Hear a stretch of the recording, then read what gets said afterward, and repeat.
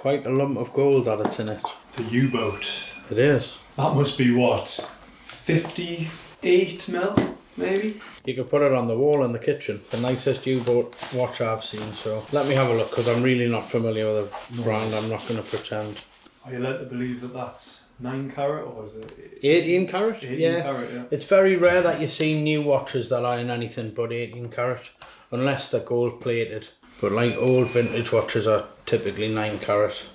Can I ask how much you paid for it? I paid over 10 grand for it.